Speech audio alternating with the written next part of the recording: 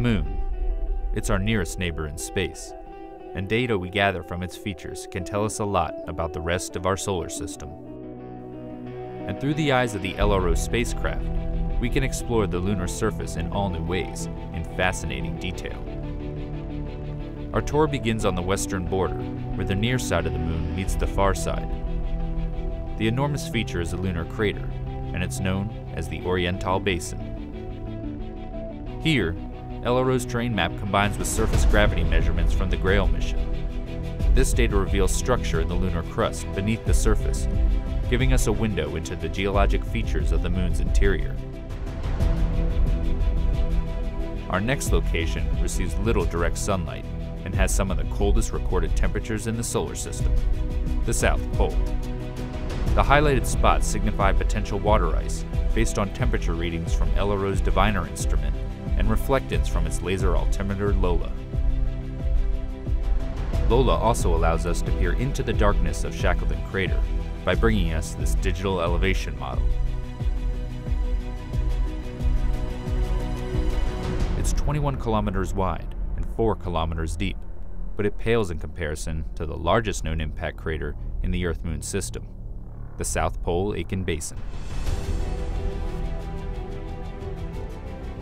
Sitting on the far side, it's 2,500 kilometers across and 13 kilometers deep. We don't yet know exactly how old the basin is, but it was first seen in the 1960s by spacecraft flying around the far side.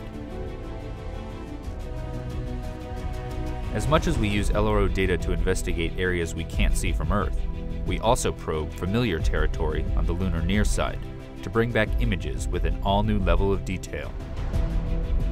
This is Tycho Crater. It's around 100 million years old.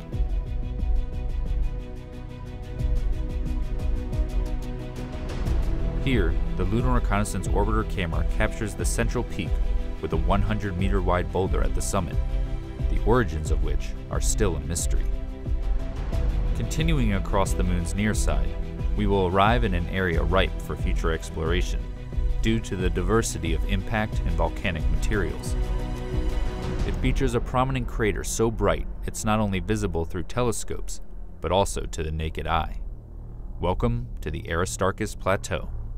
Here, infrared shows the mineral pyroxene in orange and a splash of plagioclase in blue from Aristarchus crater. This region can tell us a lot about the rich volcanic history of the Moon. As much as we study the Moon looking for sites to visit, we also look back at places we've already been.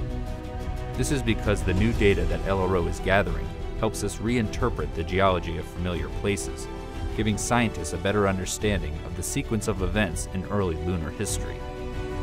Here, we descend to the Apollo 17 landing site in the Taurus-Littrow Valley, which is deeper than the Grand Canyon.